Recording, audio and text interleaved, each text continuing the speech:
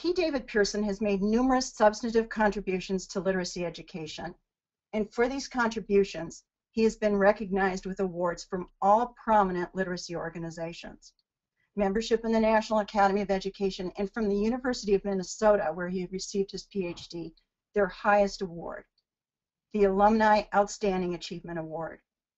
He is unarguably the premier scholar nationally and internationally on comprehension, instruction, and assessment. He has been actively involved in literacy standard setting since such efforts were initiated in the late 1980s, and most recently was a member of the Select Validation Committee for the Common Core State Standards. In that comprehension, critique, inquiry of text is the end goal of what we do in literacy instruction. David's perspectives on this topic are fundamental to forging interpretations and implementations of the Common Core. I am honored that David agreed to provide this inaugural presentation in the TextProject Presents series. And now, P. David Pearson speaking on research and the Common Core. Can the romance survive? Well, hi, everybody. Do I have control over this now? I think you don't yet, so I'm working on it. And let's see if I can get this a little bit. Let's see here.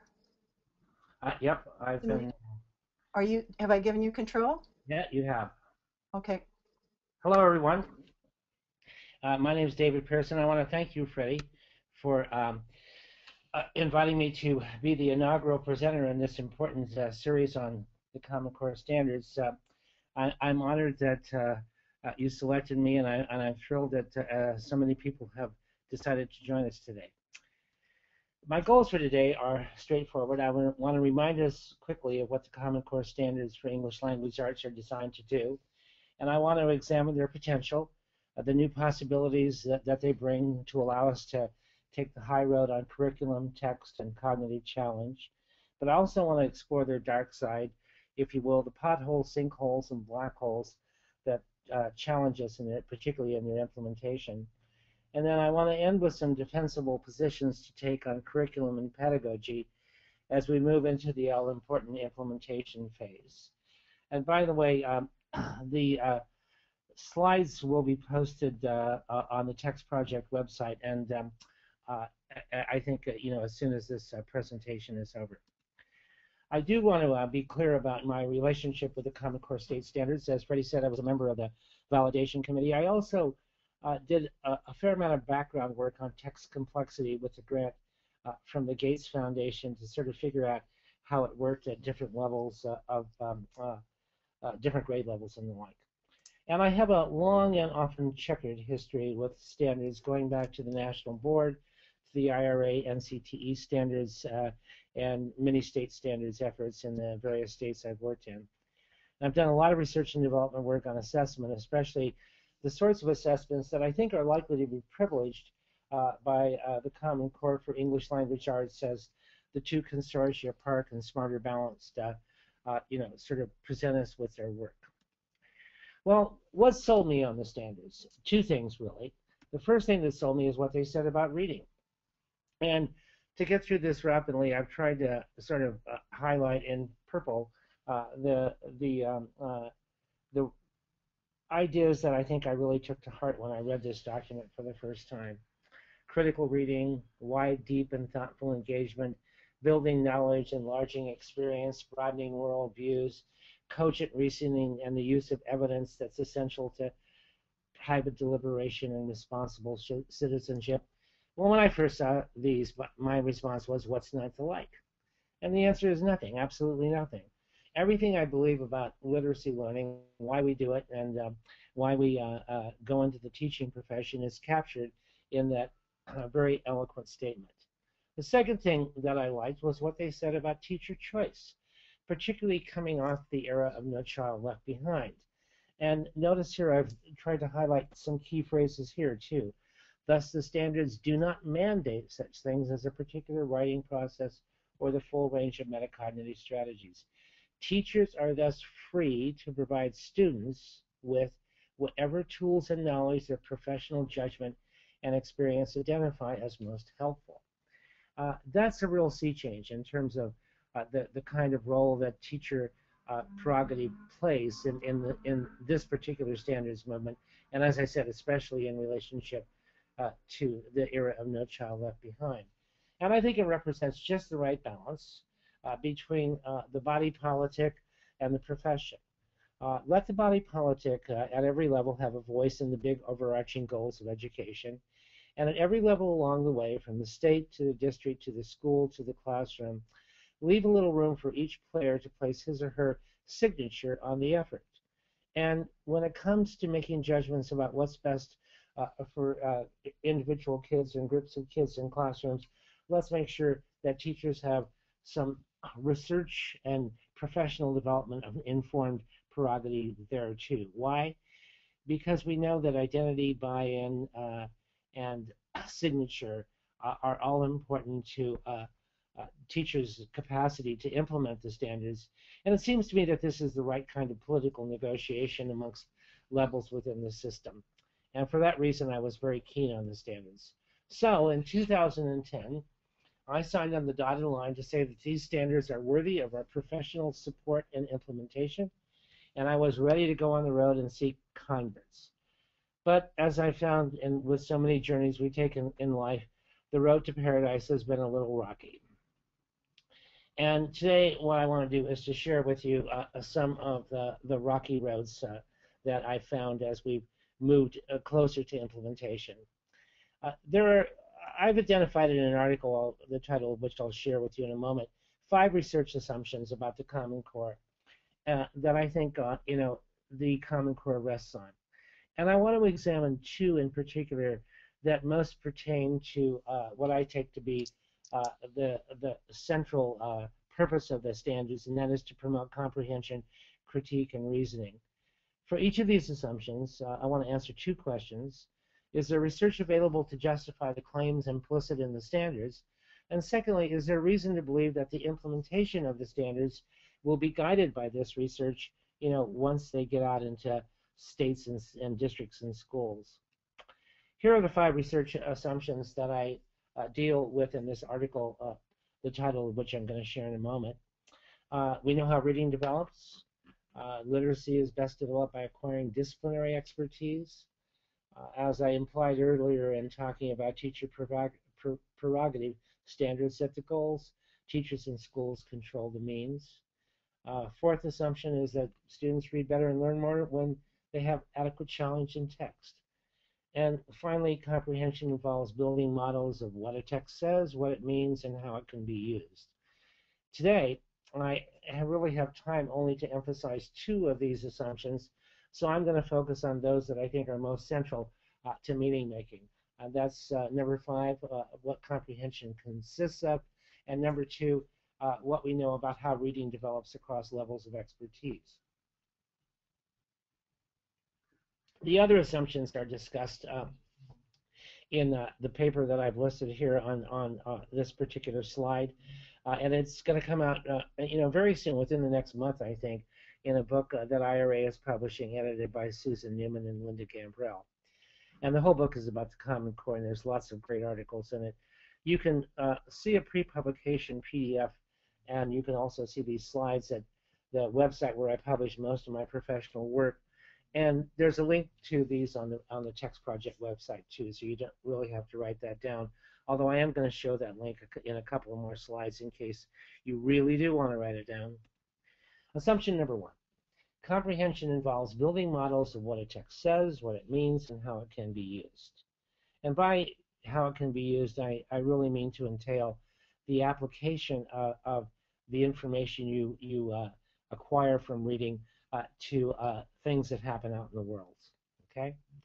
Well, the prevailing research-based wisdom about comprehension, I think, is nicely encapsulated in 2 documents that have been important in my thinking. And one is Walter Kinch's construction integration model, which is fully articulated in his 1998 book, and also the Rand report on comprehension that was published in 2002, which I think is a nice sort of publicly accessible rendition of what we know about comprehension and what we still need to learn about it. Just to remind us about the Rand model suggests that comprehension occurs at the center of this, set of concentric circle where reader, text, and activity interact to produce comprehension, and that all of this activity is set within a socio-cultural context which constrains both the nature of the activity and the purpose for which you're doing the reading. Okay? And that's sort of like a prevailing model that I think is pretty widely accepted in the field. Kinch's construction and integration model is interesting because Kinch contends that there are two key moves. One is construction and the other is integration.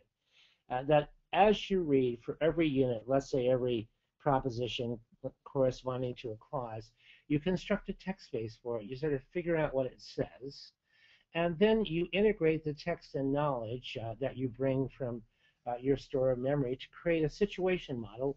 And this is sort of what the text means. So the first thing is what the text says, and then once you've integrated in knowledge with your knowledge base, you have a sense of what it means. You then incorporate the information from that situation model back into your knowledge base. It just doesn't sit there. It actually sort of mixes it up with the knowledge that you have stored in memory. And then, if you're lucky, you can actually use your knowledge to go out and nudge the world a bit. Think about how you can use the information, what the information means in terms of what writers are trying to do to get us to understand or to persuade us to do things differently in life. And then you start all over again with the next bit of reading. And so it goes. Construction, integration, and on and on. And that's Kinch's model of comprehension. My claim in 2000 was that the vision of comprehension in the Common Core standards maps pretty well onto important theoretical assessment and curricular research. And the ones that were most important to me were the models of comprehension underlying the National Assessment of Educational Progress, which I'm really a big fan of. I'm also a big fan of the four resources model that Peter Freebody and Alan Luke introduced to us in the late 80s, early 90s. And then, of course, I'm quite committed to Kinch's construction integration model. Now, just to review briefly, here are the 10 Common Core standards. I know that you've seen these more often than you like. And what I've got here is the anchor or the college and career ready version of the standards. And this is what you're supposed to be able to do when you leave high school. And I actually prefer dealing with these rather than the grade by grade standards because I think they send a much more concise message about what's entailed in promoting comprehension. And I want to point out that they fall roughly into three categories: key ideas and details, which sort of get at unpacking the text and how relationships amongst ideas work in the text, and they really focus on, if you will, to use the terminology I introduced in the last slide, what the text says. If you go down here to the bottom on integration of knowledge and ideas, this is where you integrate, compare, sort of evaluate arguments and the like. And this is the stuff of what the text means, okay? And then in the middle part, in craft and structure, you get to things like point of view and purpose, how that shapes the text, and you analyze the structure. This is where you're trying to figure out what authors are trying to do and to analyze the tools that they're using to accomplish those goals. So that roughly corresponds to, if you will, what the text does, okay? So, again, the Common Core fall into those three big categories, right? Then here's NAEP. NAEP has three cognitive targets. One's locate and recall, and that's basically, searching a text and finding information, and corresponds roughly to what we've commonly called literal comprehension. Interpret and integrate. This is the stuff of building models of meaning a la Kinch, and this is, a lot of inference and is involved in this, and this is roughly corresponding to what the text means. And then finally, critique and evaluate, where students are asked, what authors are really trying to do, and and they are asked to critique the quality and the validity and the power of messages that authors, try to create. Okay, so I looked at the Common Core, the three big categories, and I looked at NAEP, and I asked myself, how well does the mapping work for one to another?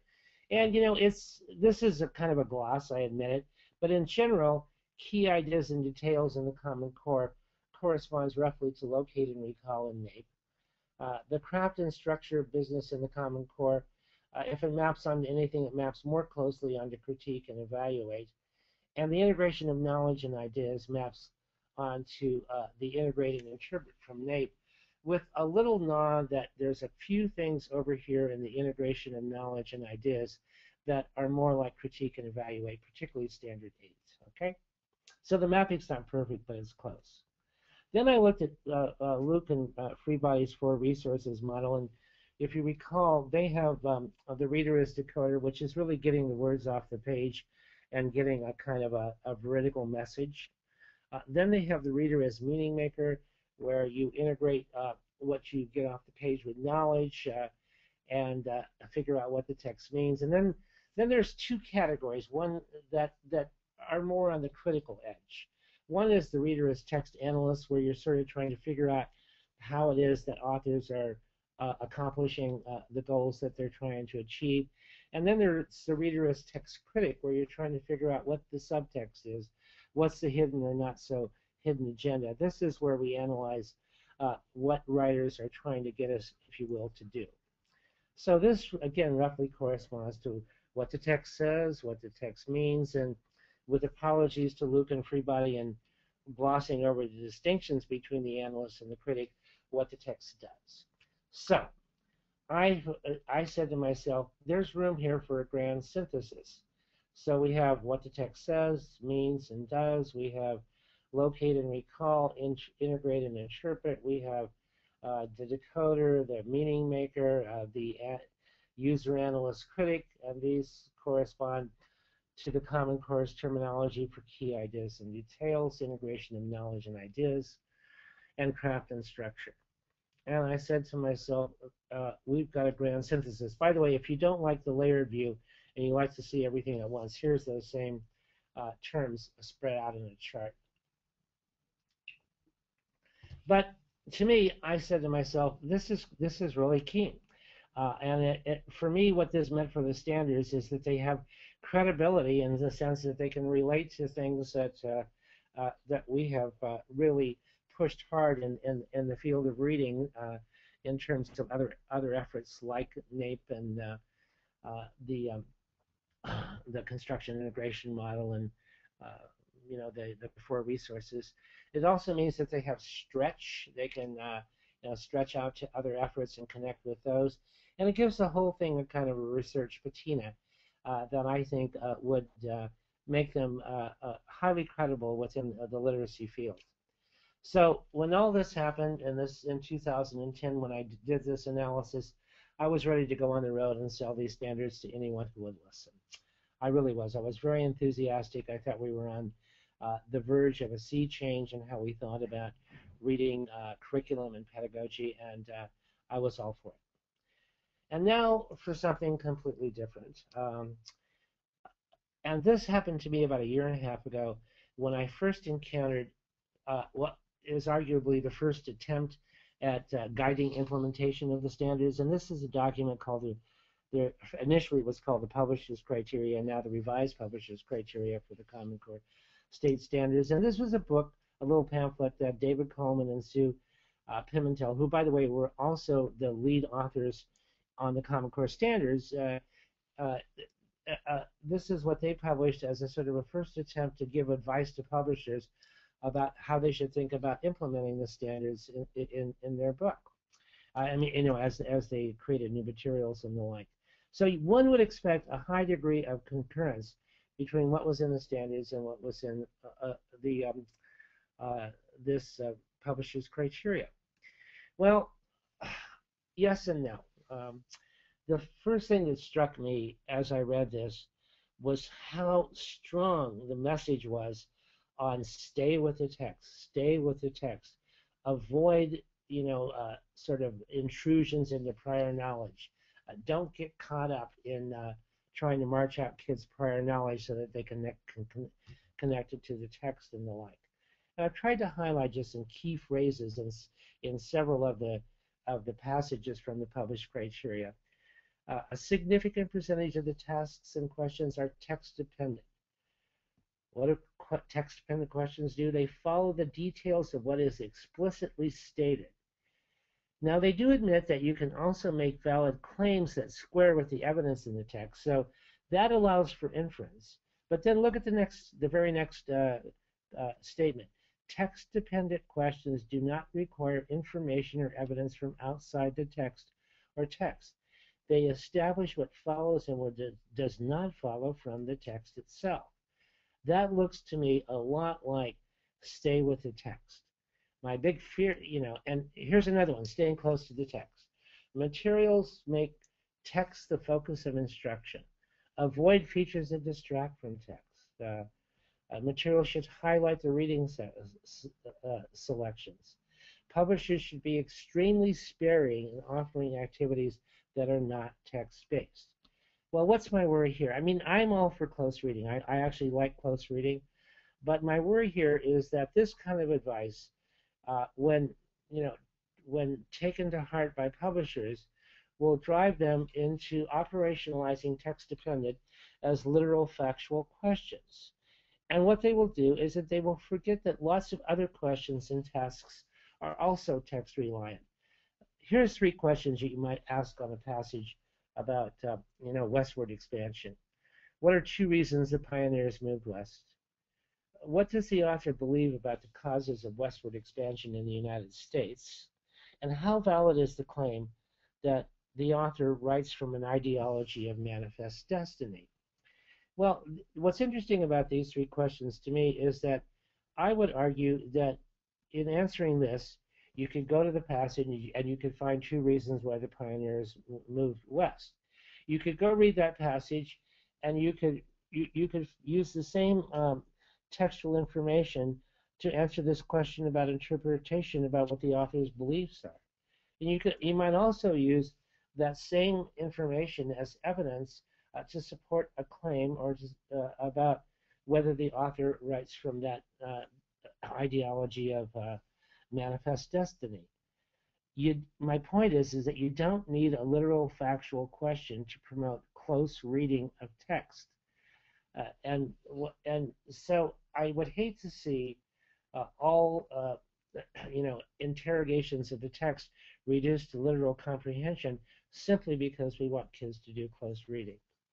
But more importantly, I think that one of the things that these statements reveal is a fundamental misunderstanding about reading theory, and particularly about the role that knowledge plays in comprehension. And the fundamental misunderstanding is that you can actually understand text without engaging prior knowledge. And my assertion, and I think it's very well borne out with all the research and all the important theories on reading comprehension, is that every action, whether it's critical, inferential, or literal, requires the use of prior knowledge to carry it out. You can't even read and understand a single sentence without invoking your prior knowledge. So I wonder why Coleman and Pimentel were so down on prior knowledge. What was it that they were seeing out there that led them to believe that we needed a huge correction in how we engaged in reading practice? Well, before I answer that question, let me show you one or two other quotes. The Common Core standards call for students to demonstrate a careful understanding of what they read before engaging their opinions, appraisals, or interpretations. So we're going to let folks do interpretation, but not until what? They have demonstrated that they follow the details and logic of an author's argument before they're asked to evaluate or compare. Well, what's my problem with that? That seems like a good thing to do. We will view literal comprehension as a prerequisite to inferential or critical comprehension. Compare these 2 tasks. I could have you read one text, then I could have you read another text, and then I could have you compare them. For example, on the role that the protagonist plays in driving the action of the narrative. Or I could just say, an interesting thing about narratives is who's driving the action. And what I want you to do is we're going to read two texts, and when you read those two texts, I want you to think about this question. Is the protagonist or is some other character or some other element of the story driving the action, okay? And that's what I want you to compare them on. And my point is that sometimes a comparison or a critique question better rationalizes the close reading. If I just tell you to read text X, and then I tell you to read text Y, I haven't really given you a purpose for it. So sometimes knowing that the ultimate purpose and goal of the examination is a comparison or a critique might actually invoke a strategy of closer reading. Regarding close reading, it also says this in the publisher's criteria.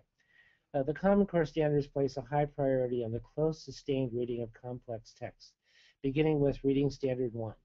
Such reading emphasizes the particular over the general and strives to focus on what lies within the four corners of the text.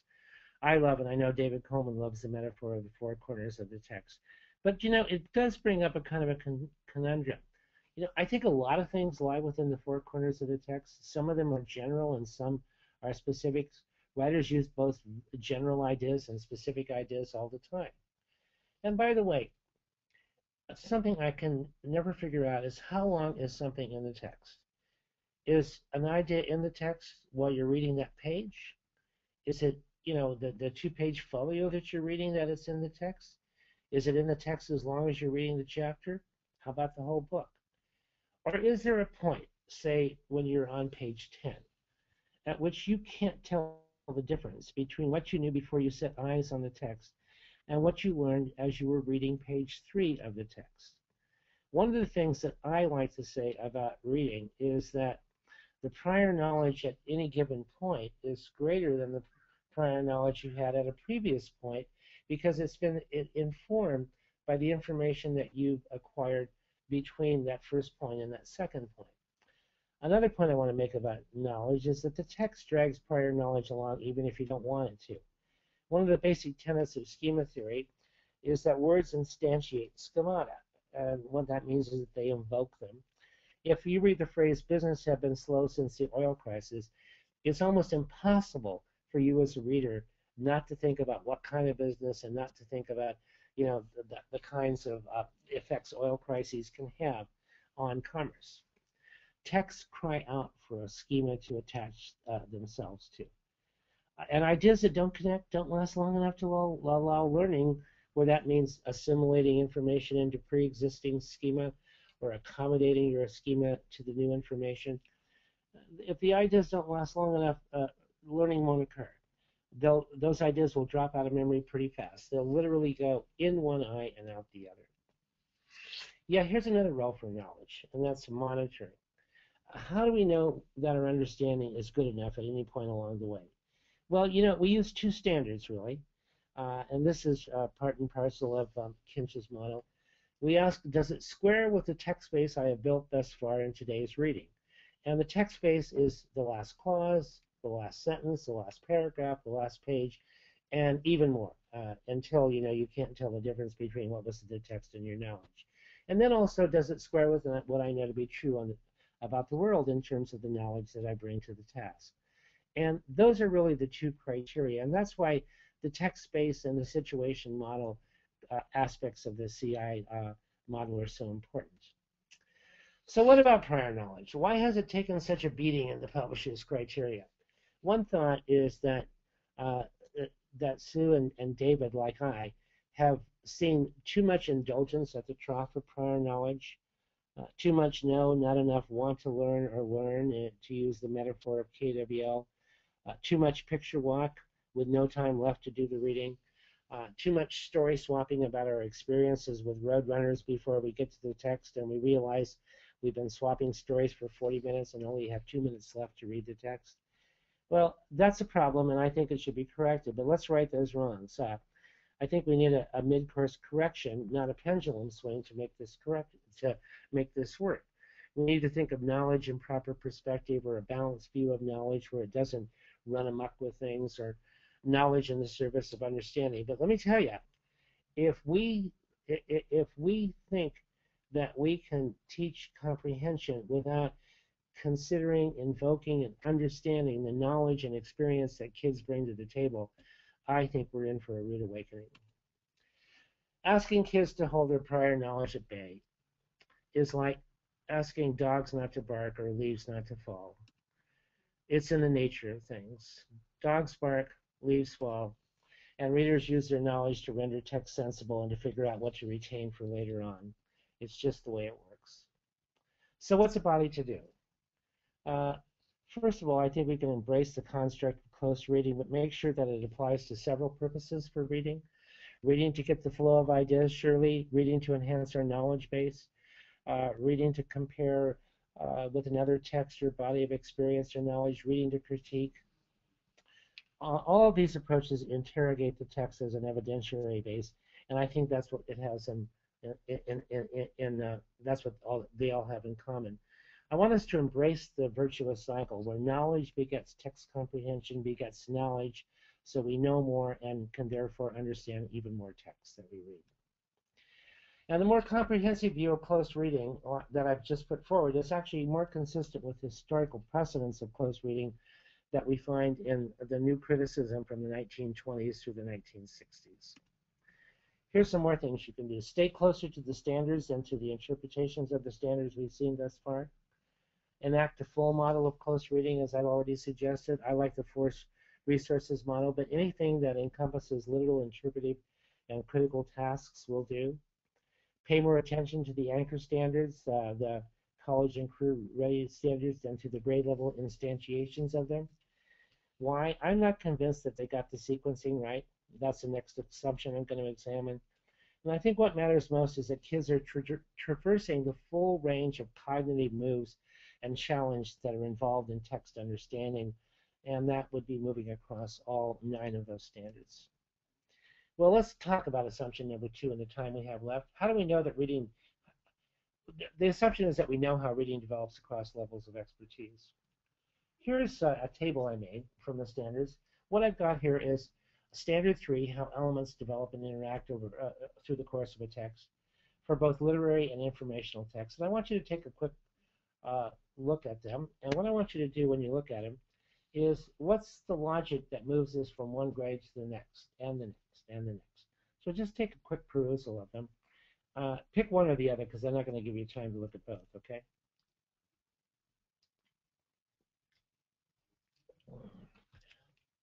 Now, I did a close analysis of these, and I'm going to show you what the results of that analysis were, and then we're going to go back and map on the categories of change as we move from one grade to the next that I found onto this document we're looking at now. Okay? I found that often what changes is the level of support. That is, when we move from K to 1 for both literary and informational text, we remove the scaffolding. You can change the number of entities involved in the process. As you move from L3 to L4, in L3 you just have to do characters, and in L4 you have to do characters, settings, and events. You can change the type of entities you look at when you move from I1 to I2.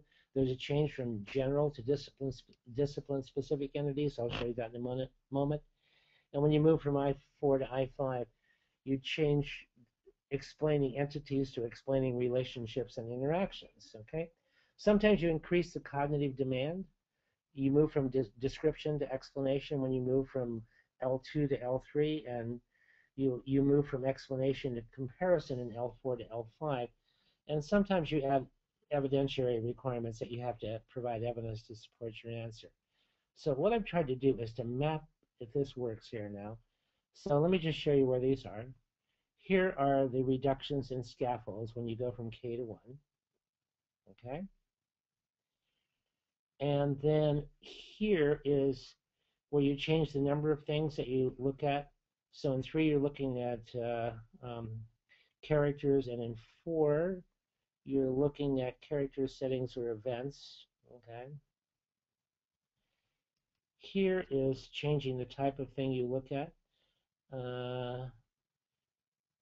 And let's see if I can see that. That's on informational 1 to 2 and 4 to 5. You can see that yeah, you're explaining elements, and you're explaining relationships when you go to level 5. Here is increasing the cognitive demand of the task. Often that's explaining events versus explaining relationships, and I can't remember what the changes. Yeah. Describing characters or describing how they respond to major events and challenges, and going from literary 1 to 2 and the like. And then here's where you get the requirement to add evidence to your explanation. So I thought that was really interesting. I also, just to prove that it worked at other levels, here's standard 4, which is about word meanings, and it's grades 6, 7, and 8 in literature. And I want you to notice that what's interesting about this is some things stay the same. Determining the meanings of words and phrases as they are used in a text, including figurative and connotative meaning, is exactly the same as you go from 6 to 7 to 8. But what changes? In 6, you analyze the impact of word choice, and in 7, you analyze the impact of rhymes and repetitions, and in 8, you analyze the impact of analogies and allusions to other texts and the like.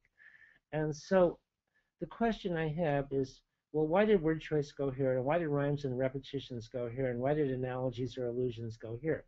And when you get to grade 8, do you stop doing rhymes and repetitions, or do you stop doing the general word choice thing? Those are the kinds of things that I can't figure out with the progression of skills in these standards. What's the basis of these progressions? Is it research? Is it tradition?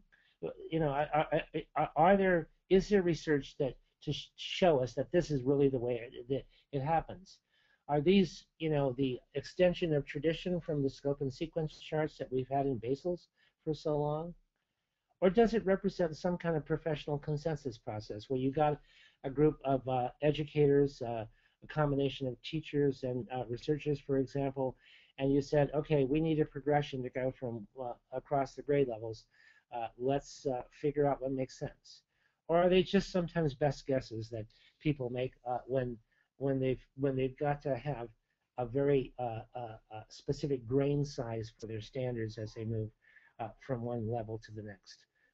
I'm not sure, and being not sure, I actually asked the standards writers. I actually wrote to Sue Pimentel and David Coleman, and to Phil Darrow, who did the math standards, and I asked them, what did you do? And you know what they did? They did all those things. If they had evidence, they used it. So if they knew, for example, that there was a research study saying that kindergartners or first graders could actually do summaries, then they had kindergartners and first graders do summaries. They often referred to models of exemplary standards. Other states that had a reputation for really good standards or for doing well on NAEP. And they also looked at the standards of high-achieving countries like Finland and Korea. And this then was an important source of evidence. And finally, there was professional consensus amongst writers and reviewers. And that's all, I think that's all well and good. And, there does come a point where we have to figure out what we're going to do. But what I don't want to have happen is for people to believe that these progressions were sort of handed down on stone tablets or based upon research or the like. They're professional consensus documents that we have to live with when we try to figure out what to do from one grade level to the next. What are the implications of this approach? The degree to which the research is reflected in these progressions is a function of whether the models they examined were research-based and whether the mental models of the authors and reviewers were research-based. And sometimes they probably were, and sometimes they might not have been. This is a classic consensus process. And by the way, it doesn't distinguish it from most other standards efforts. The National Board, state standards, even the NAEP achievement levels are determined by having groups of professionals get together and figure out, what percentage of kids getting an item correct would constitute scoring at the proficient or at the advanced level and the like. So what does distinguish the Common Core from these other efforts is, I think, the grain size and the grade level specificity of these standards, where we have very particular things working at one grade level and not another grade level. Okay? So what do we do about this sequencing problem? The first thing I think we do is we watch very carefully, and we ask ourselves important questions. Is the fourth grade version harder than the third grade version? Or are there some discontinuities there? Another question we have to ask is, are the width of the steps between grade levels about the same size? Or when you go from third to fourth, is there a real big sea change, whereas when you go from second to third or fourth to fifth, there isn't much of a change between the standards? And what do we do about standards that are particular tasks that are assigned a particular grade level? Do we postpone that task until it shows up in the standards document? Do we not do rhyme and alliteration before 7th grade?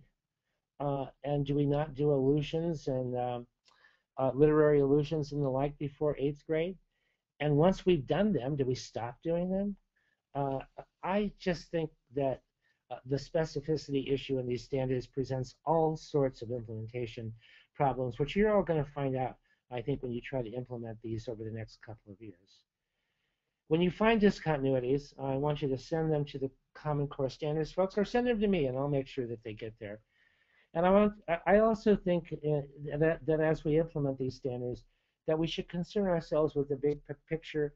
I think the anchor standards are sensible, and I would be happy if we dwelled more on those than the specific versions of the standards at each grade level, simply because I'm not sure about their efficacy.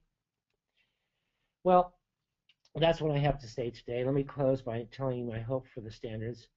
As critical as I've been, I'm hanging in there for the near term. And the reason I am is that I think these standards are still the best game in town.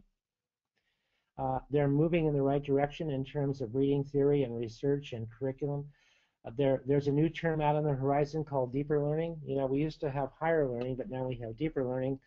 And we're going to get to the same place by going in a different direction, I suppose. I'm hoping they do prove to be a living document. I'm hoping that these standards are revised with advances in our knowledge of reading and with research on their consequences once they get put into use. So, can this romance survive? Is it a fleeting infatuation or a long-term commitment? Well, I think whether it turns out to be a long-term commitment depends on two kinds of leadership. First, leadership amongst its founders and the authors of the standards to respond to the feedback that they get from the field when those of us who try to put them into operation find the kinds of discontinuities that I expect we will find. And I think also leadership amongst those of us who implement the standards to speak truth to power and to also make and share improvements. If we find a way of implementing these standards which obviates some of the discontinuities or the like, let's share those with one another. If we can do all this, then I think these standards stand a chance of proving useful and of benefiting our educational system, our plight as teachers, and most importantly, the reading practices and performance of our students. I want to thank you so much for sharing your most precious gift of all, your time with me today. And now I think I get to turn this back over to Freddie for the next part.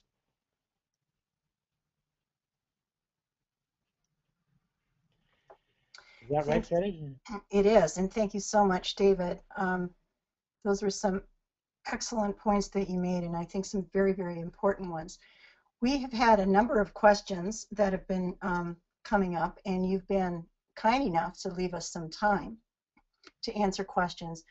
The first one has to do with the legal obligations of states that adopted the standards. Is there any? Under whose auspices are these publishers' criteria really coming out?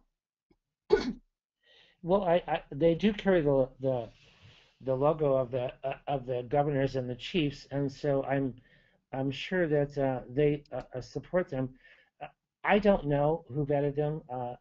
it certainly wasn't the validation committee that vetted the standards. I do know that. Uh, and I don't know that they were vetted, but that's a good question, and it's a question that I would certainly be willing to ask folks like David Coleman and Sue Pimentel. Well, if you'll do that, we can actually post some of that information on the website with your webinar information. So really, the states then aren't under any legal obligation really to follow these publishers' criteria, right? No, I doubt it, but I think they're under. I think there's the force of moral suasion, and you know, I mean, I think publishers are paying a lot of attention to it. And Okay. if publishers pay a lot of attention to them, it won't matter, you know, whether the states endorse them or not, right? Because the set of choices that schools have will be thusly limited. That's a good point. So someone asked, with the sequencing problem, were you referring to the texts or tests, or how were you? No, I wasn't referring to the text at all. I was referring only to the language of the standards as they go from one grade level to the next. So So what would you it's really a task sequencing issue. Okay. And when there are oddities in the sequence, what would you recommend to states and districts? Well, a couple of things. I actually hope that the people who wrote the standards will pay some attention to these potential oddities and discontinuities and bring out some guidance on how to deal with these. I think a lot of it depends upon the degree to which the grade by grade standards get reflected in assessments. Now I can tell you this, given the examples that I have seen from this PARC and the Smarter Balanced websites, I don't think that those two outfits are using the grade by grade versions of the standards to create their assessments. It looks to me like they're sort of making them consistent with something a little closer to the anchor standards version of them, but I don't see, you know, the version that, you know, the seventh grade version or the eighth grade version has to have literary allusions, and the seventh grade version has to have rhyme and alliteration in it. In assessing those particular standards, I think that the assessments are being built with some broader conception of what it means to understand text. And I know that Smarter Balanced uses, they have these things called claims and they have these things called targets, and they're only loosely coupled to the grade by grade standards. I think that, you know, it could be that states or that districts will bring out, you know, their version of formative assessments that are linked to the grade level standards, but I think it would be, I don't know that it needs to go down that specific. You know, basically what I want, frankly, is I want people to pay attention to all 9 of those, the kinds of tasks that are implied by the standards. And, you know, and I would argue for a little flexibility in how we implement those. I know that that's not common with standards, but you know, I'd certainly argue that when these standards get implemented, that a little more flexibility would be great. Well, this brings me to another question that arose. So you were talking about, in a sense, evolving standards. Is that something that there's some precedent for, and is that even something that can be worked out in the current system with publishers developing materials? Well, good question. Good question. You're right. Once you know, if you change the standards, then all kinds of people who built things based upon the previous set of standards will be angry with you. But you know, what's the greater loss? That some people are angry because you changed the standards, or you changed them because you found a better and more valid way of implementing them. And I would point out, at least in the case of mathematics, that when the National Council of Teachers of Mathematics first brought out its mathematics standards in, I think, the late 80s, they did revise them. I don't remember how many years later, 8 or 10 years later, and the like. So there is precedent for that. And I would also point out that the Common Core standards represent a change. I mean, we had standards before the Common Core, right? We had in English language arts, we had the NCTE IRA standards in the middle 90s. We had state standards in every state of the union by the time No Child Left Behind was implemented, and now we're going to change again. And there's enough flexibility in the Common Core in terms of states adding on their own extra standards. I can't remember. There's a certain percentage of state-determined standards that so flexibility and accommodation and change aren't impossible. So David, there's a question. Actually, I'm going to go back here. I don't think that this is a question that can be answered in a minute, but if you could, this came up in the Q&A, and I'm wondering if you could just give a really quick answer to this, although I think it really deserves much more than that. Well, theoretically, in terms of reading theory, this harkens back to a new criticism, and the meaning is in the text, and all you have to do is go get it. Whose voice is privileged in such scenarios? The people who I think who believe that a lot of what's gone on in reading and literature classrooms has been promoting a kind of a cultural relativism, and that there really are sort of canonical interpretations of text and the like. My own view is that there's many ways to interpret a text. There's personal meaning, which is whatever you think it means when you read it. There's social meaning, which is whatever you can negotiate with whoever you're talking to the text about. And then there are cultural meanings, and that is the kinds of meanings that are privileged within particular communities of practice, including, of course, the official meanings that hold sway on when these ideas are tested, even in a portfolio or assessment or the like. And I guess what I want teachers and students to be aware of is that all of these levels of meaning, personal, social, and cultural, and official, are out there, and that they do have some political consequences if you aren't aware of them. And what I want is kids who understand that they can understand the text the way they want, but that when they're dealing with text as a political reality, that there are consequences to abiding by your personal meaning. And if you want to abide by that, you'll suffer the political consequences of it. But I'm not saying that it's good to adhere to the official meanings. I'm just pointing out that they exist. They're a political reality.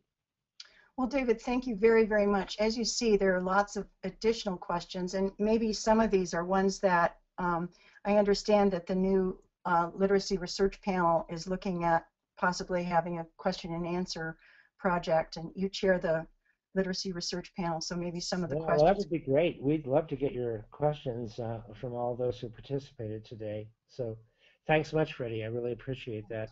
So I want to make you aware that the presentation slides are already available on TextProject on David's webinar page. A recording of the presentation at the very latest will be available on February 5th. We think it'll be earlier. We hope to see you on the next webinar on February 27th with Tim Shanahan talking about policy. And remember that the registration will begin 2 weeks before that, so on February 13th. We want to thank you, David, for your very thoughtful and clear presentation today. And thank you also to all of you who so generously participated as audience members. And do let us know if you have questions or inquiries. And please direct them to us here at info@textproject.org. Thank you all, and thank you, David.